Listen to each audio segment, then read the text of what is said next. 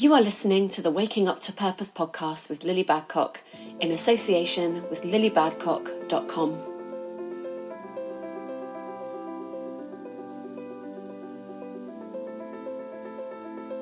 What if every challenge you've ever faced was for a purpose? What if every perceived failure was in fact you stepping ever closer to the life you were born to live?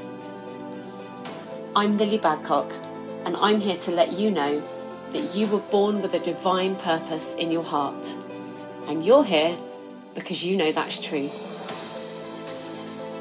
The process of awakening can be tough. Fired up and inspired one minute and then overwhelmed and lost the next. I've created this podcast to share with you every aspect of my own journey to purpose, as well as the stories of others who have walked the same path. Fear and doubt can place a lot of uncertainty in our minds, but here's what's true. You are needed. Your story matters. Wake up. Rise up. Together we can. Hi.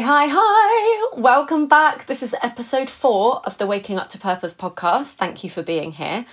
And this week I wanted to speak about something that's been a bit of a theme for me this week, because I do believe that we're all connected, and I feel like the things that we personally face and struggle with are usually being faced and struggled with on a collective basis. And I think the mistake a lot of us make is when we are faced with challenge or some kind of struggle, we quite often will take that as a sign that we're going in the wrong direction. So this is super relevant to waking up to purpose, living a life of purpose, because I think what we think a lot of the time, whether consciously or subconsciously, is that it has to look a certain way. And I know for me, over the years, I have looked at other people in the industry who are speaking about things, that I like to speak about. And I have maybe told myself that they seem to have all their ducks in a row, and that, they've got it all together. And so that therefore that maybe makes them better than me, right? And it's just not the case. I think there is actually magic to be found in the things that we're struggling with, but we have to be willing to, first of all, believe that that's the case. So I want to open this episode by saying, if you're listening to this right now, and if you've had a bit of a week of it, or even a day of it, or whenever this podcast is reaching you, if you've been in any kind of resistant energy or any kind of negative energy around where you're at in your life, where you think you should be versus where you perceive that you are, if you've had one of those weeks where the weight of the world seems to be on your shoulders, then this is for you. So there's been a really profound thing that's happened this morning. So once a month I meet virtually with my vocal coach. Now, for those of you that are new to me, for those of you that haven't been listening to this podcast for long, or that haven't listened to the previous podcast, The Confidence Academy, you may or may not know that my background is in singing. So I have always loved to sing. It's always been a source of great joy for me, or at least it was up until a point, and I'm going to share what happened. And if you aren't new to me, you'll have heard this story before, so sorry to be repetitive, but it's so relevant for now. There are so many pieces that I want to bring together. And so once a month I meet with my vocal coach. Shout out to Chris Johnson. He's absolutely incredible. He actually has a podcast of his own called The Naked Vocalist. So for anyone listening who is into singing and into voice or anything like that, go and check out The Naked Vocalist, because it's very, very good. It's absolutely hilarious, apart from anything else, but very, very informative as well. And here's the thing, right? I decided I was going to have these regular lessons with Chris back in January, after suffering with my voice, if I'm honest, for years. So part of my story, but it's all part of my awakening, actually. And like I say, there are so many parts that all come together, and it's so serendipitous that this is coming out today. So I'm so excited to even get into it. I don't even know where to begin. But anyway, let me try.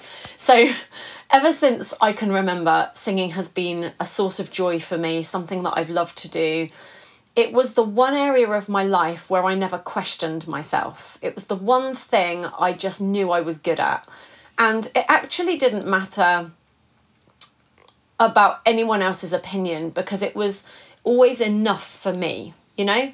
So looking back now from my adult critical mind, I could definitely look back and go, well, you weren't as good as you thought you were. But that's kind of not the point. The point was for many, many years, right up until, when would it have been?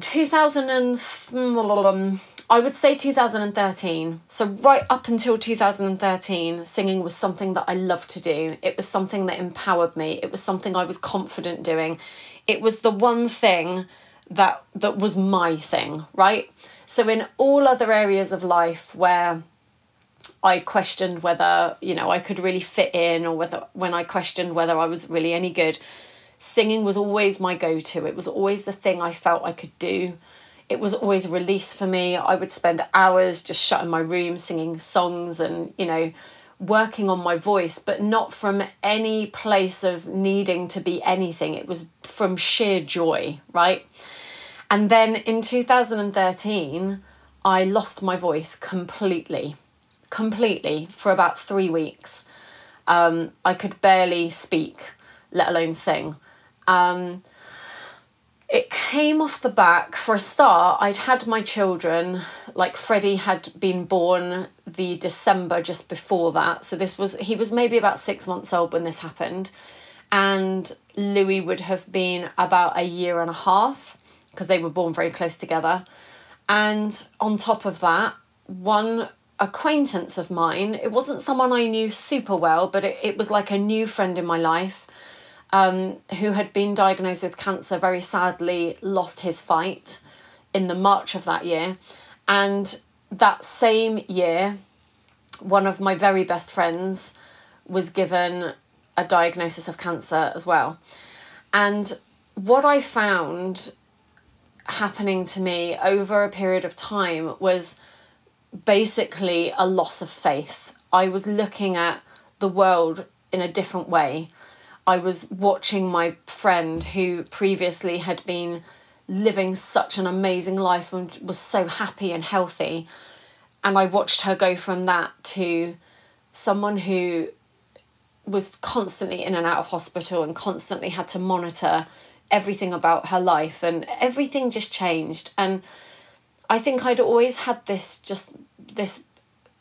blasé kind of approach to what life was supposed to be like. I'd always had this belief that it was just supposed to be easy, and it wasn't even that I thought it was supposed to be easy, I just believed it was.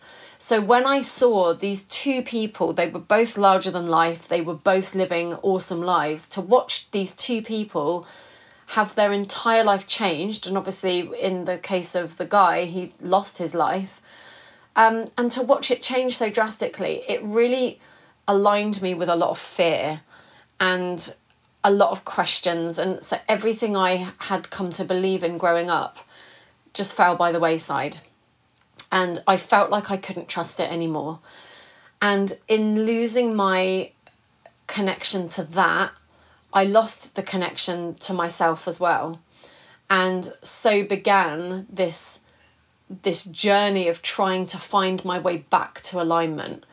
Now, the reason that singing is so relevant with this is because around that time was when I lost my voice. And I will say, I still don't know if I lost my voice because of what happened. I don't know if it was a result of that.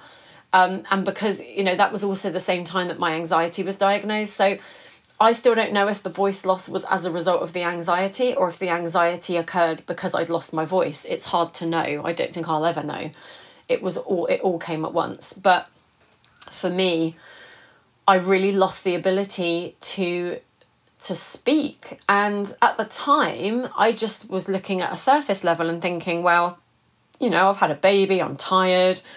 I was also teaching a lot of hours at the time, and large groups of children as well. So I was definitely, on a physical level, I was pushing the boundaries of what my body found acceptable and able to cope with. But I came to realise over time that there was something much bigger going on. It was something very spiritual for me. It was actually a yoga teacher who suggested looking into chakras, and I'd never heard of what a chakra was at the time.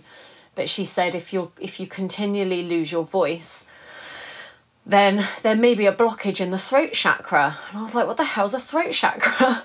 So I had to look into chakras, and I'm not a chakra expert by any means, but I fully understand the connection now between not speaking truth, not living in alignment, and then physically being unable to do that, right? I also 100% believe that there is a way that our body slows us down when we're not getting the message. And I do think there was a bit of that as well. So I think at a time when I should have been taking some time, first of all, to grieve, because, you know, a new friend of mine had lost his life. I also should have taken the time to process the news I'd been given about my best friend. But instead, I didn't do that. I just put the shutters up and just went head down as fast as possible in a forward motion to just try and get through life. I wanted to get back to, I don't even know where I was trying to get back to. So all of that to say that from that moment forward, my voice and my spirituality were obviously linked. I actually think it's true to say they've always been linked, and I think it's true for you too. But that was the point I started to realise, right? And I continued to teach singing because I had to work. And it was at that point that I started to realise there was a real correlation between the lessons I was teaching people in singing and the life lessons I was learning for myself. And I started to make this connection that singing could be a way to connect people to their true soul, their true identity, and could be a way to allow them to alleviate some of the resistance, some of the negativity, and some of the worry and the fear and the anxiety. And so I started to make that connection, and I started bringing it into my work. And for those of you that have followed me for a while, you'll know that I went from calling myself a vocal coach to being a confidence coach, but singing was always the vehicle that I used. So anyway, why this is relevant today is because I had a singing lesson with my vocal coach, as I said.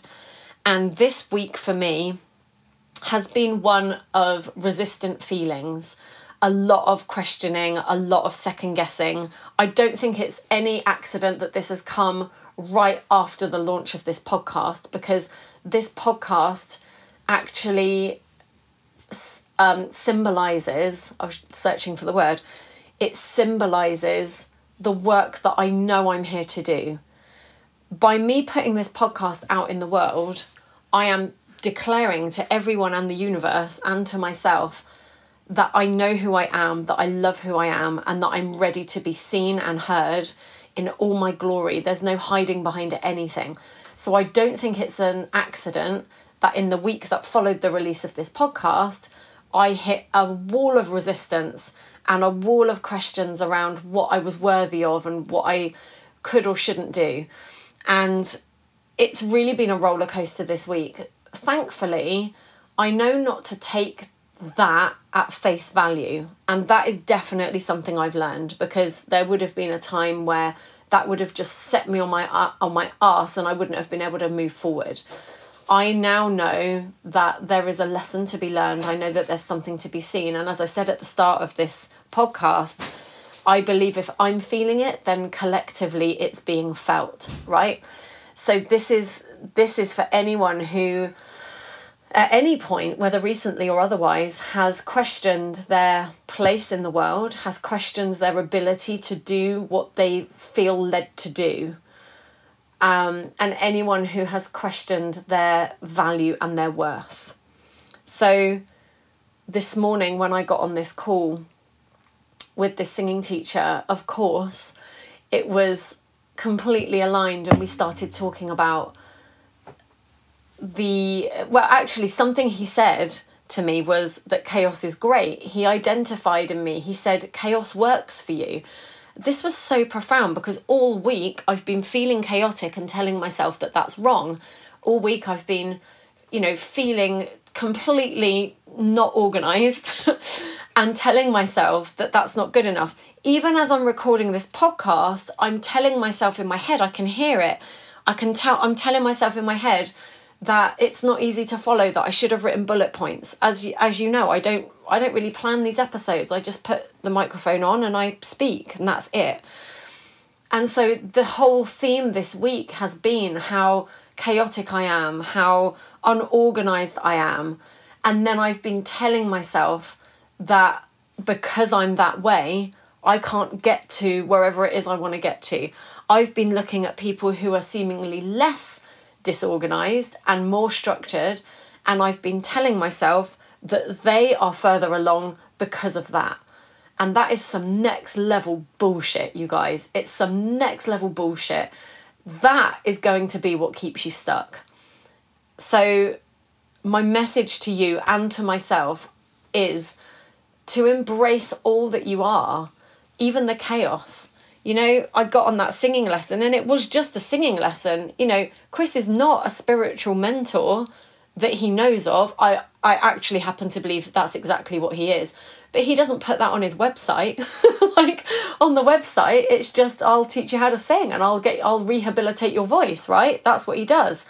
But it goes much deeper than that. And I feel like it's such a gift today that I've been reminded of my work.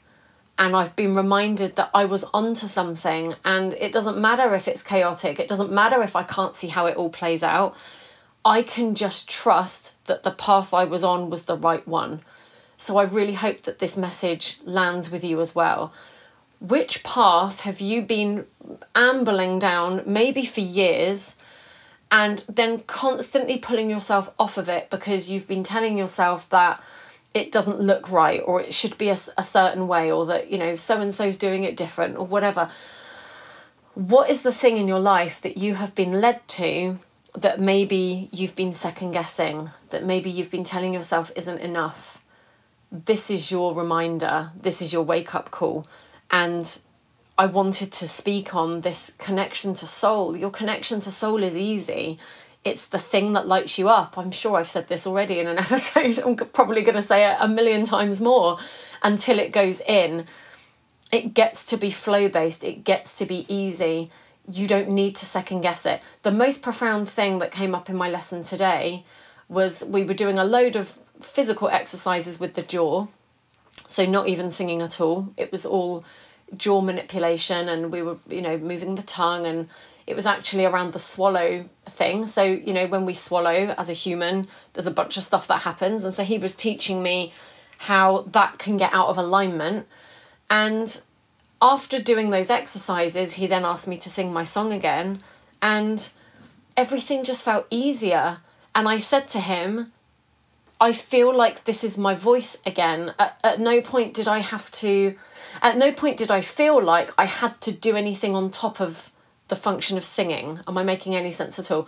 So when singing felt hard, so after I lost my voice, and in the years it's been since trying to get it back, there was always this element of needing to do something. There was always this element of, it won't work if I don't do X, Y, Z, shaping the vowels properly, breathing correctly, moving the tongue correctly. There are definitely things you can do that will help, but the point is, singing, as in life, is supposed to be easy. It's supposed to be flow. You're not supposed to have to think about every little thing, the same way as we are not supposed to think about every little thing. And something Chris said to me today was, when you get into that thought process of, I have to do this and this and this and this and this and this and this, you overwhelm your brain, and then you just stop functioning. You can't do the simple function of singing or life because you're so bogged down with all the things you think you should be doing, rather than just trusting in the instrument that you've been given, rather trusting in the life path that you've been given. Can you see these parallels?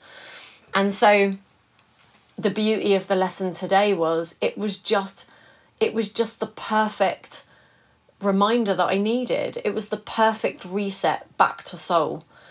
So there's so many things to be said about that. But the main one is, what is it for you that speaks to your soul? For me, it's singing, and I've always known that. And the way I know that is because when I was a child and before life got hard and before I thought I had to think about anything, singing was what I chose to do to just feel good. Like when I had a whole day laid out in front of me and nowhere that I had to be and nothing that I had to do, my number one choice was to sing. That was my number one choice. What was your number one choice? What was the thing that you would always choose to do when you were given the time? And you might have to cast your mind back to when you were much younger. It may be that you haven't done that thing for years, or it may be that you've really pushed it aside. I know for me, singing has really taken a back seat. There used to be a time where there would always be music on. I would always be singing in my car. I would always be singing around the house. There has been an enormous chunk of time where that hasn't been the case. I just haven't wanted to. I didn't want to because it felt compromised. My voice wasn't mine and I didn't recognise it. And so everything ground to a halt. Can you see how this all ties in? I'm having this epiphany as you're listening to me. Can you tell? It's so amazing to me when we have these moments of realisation, and it can be that simple. If you feel led to sing, you should just sing. If you feel led to write, you should just write. There's no formula. Stop looking around at everybody else. Stop buying a million courses and books and programs because you think you need to learn that thing to be a valuable human being. It isn't necessary. Just tune in to what you love and find a way to do that every day. Now, in my case, what I loved was no longer joyful for me because I felt compromised because the instrument I was using wasn't working. It would be like if your thing was playing guitar, it would be like picking up a guitar and having 3 broken strings on it. It just wasn't working, right? But then I allowed myself to be guided, and I was guided to going back to having singing lessons. Singing lessons was something I always had from the age of 19. And for years and years and years, every single week I would have a singing lesson. And I'd stopped doing that. So I think it's important to reconnect through the thing that you love and then allow yourself to be guided. If there's something you love, but there's something stopping you doing it, what is stopping you from doing it? If it's a fear that you don't do it well, then how can you learn to do it well? What's it going to take? And just start following yourself down that pathway. What do I need to do in order to feel good about this again? Because this is actually my thing. The amazing thing to me is every time I've tried to turn away from singing, the people in my life around me have always pulled me back to it. And that's been such a gift. As I've said before, we are always supported. We are always guided. There are angels on the earth that are around us and they look like your friends and your family and even your acquaintances that you meet online. I fully believe that. These are your guides. This is your cheerleading team, right? Their number one purpose in life is to ensure that you find yours, right? And any time you fall off the path, they will guide you back. But in our human state, it can feel like we'll tell ourselves that we're being misunderstood, or we'll tell ourselves that they don't understand. When I tried to turn away from singing and become just a confidence coach, so i.e. just someone who coached and singing had nothing to do with it, several of my friends said, but singing is your thing. And at the time I was like, oh, they don't get it. I'm just evolving. They don't understand. They're trying to pull me backwards. I don't want to go backwards. I can't sing anymore. I don't have a freaking voice. So what's the point? And there was a lot of anger about that and a lot of resentment. And so when the people around me tried to guide me back, I just would push against that and be like, no, you don't understand. I can't do that anymore. My voice doesn't work like that anymore. It's broken. And in acknowledging my voice was broken, what I was actually telling myself was, I'm broken. And I would say it again and again and again, like an affirmation. And so I really felt in that moment like it was the right thing to do. Now, here's the thing. It's always the right thing to do, right? You are never going to be guided wrong, even when it feels wrong. So even when I was being guided away from singing, it was perfectly right. Why? Because as soon as I came away from it, I realised that that was not the right way, right? And then I came back. And at some point I went back to those people and was like, do you know what? You tried to tell me that singing is my thing. And it really is. But I had convinced myself that that couldn't be my thing because my voice had broken. Can you see how if we listen to our ego, to our fear-based thinking, rather than to our heart and soul, can you see how far wrong we can go? Can you see how far off path we can go? And I know that sounds in contradiction to what I just said. My prayer is that we will always find our way back, but the truth is we don't always. I just think at some point I made a conscious decision to find my connection again. I made the conscious decision to allow faith back into my life when it had been missing for a while. Now, I'm going to wrap this up shortly, but I want to tell you another reason why this is so perfect for today. After a week of feeling again, like, oh, do you know what? I found a journal today that was written a year ago and it could have been written today. And I read it and was just like, oh, you were stuck a year ago and you're still stuck now. What the hell is going on? And I really started to beat myself up about that. Of course, I don't believe that's true. I believe we're always moving forward. And of course, I reminded myself of that. But I just found it so weird that was the journal. I've got so many journals in this house, hundreds. And yet that was the one I picked up this morning. And it fell open. It fell open actually on the 28th of May. And then I was like, holy shit, this is almost a year ago. I could just go back and find the 22nd. And so I did. And the entry from a whole year ago could have been written today. But the other thing I realised was the entry from a year ago led to my now one of my regular programs, which is always available on my website, which was the Mindset Breakthrough Bootcamp. That period of struggle a year ago led to me writing this program about breaking through with your mindset, because I turned it around and was like, how is this a lesson? And then how can I share this with the world? That blew my mind a little bit that I'd found that a year on today. Here's what's really going to blow your mind though.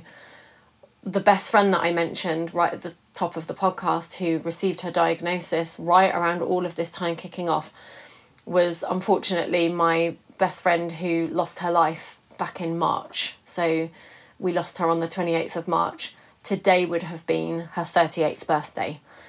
I just think, and we've just passed 111 on the podcast as well. Oh, do you know what? The day she left, I really felt her with me.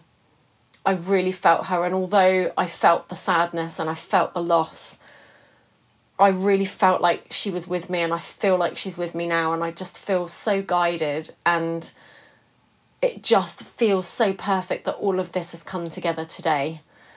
So I don't even feel like this podcast has been brought to you by me today. I feel like I'm dedicating this entire episode to Nunu, my best friend, one of my best friends, who is now on the other side and is just soaring. And I will forever treasure every single thing she gave me in life and every single thing she gives me now that she's passed on.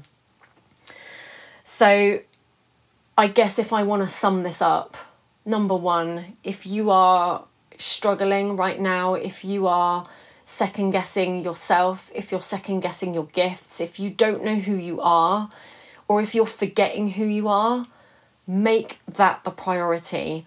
Please know this from me. You are not on your own. You are never abandoned, even if it feels like it. That guidance that you so desperately seek is available to you. So take some time today to just be still, be quiet, to breathe, to reconnect to that. And then ask for the guidance and see what shows up for you. Be open to receiving what's coming in. That's crucial. Ask yourself, am I actually ready to receive? this guidance, this message that's going to allow me to move forward? And that sounds like a silly question, but we do get attached to the struggle sometimes, and so we're not always open to the guidance, because if we're honest, we don't actually want to move forward at this point. It's the same reason we feel like we want to throw ourselves in our bed and put the covers over our head when we're having a bad day. We just convince ourselves that that's what we need for that day. We don't need anything else. It may be true, but it's never true forever. It's never true for long. So find a way to reconnect today. Ask yourself, where does your joy reside? Where does your joy come from? What is it that you can do to bring yourself joy? And by the way, don't give me or yourself the popular expected answer, right? What I mean by that is, so many people go, oh, like playing with my children brings me joy. It kind of does, but isn't it just really stressful as well?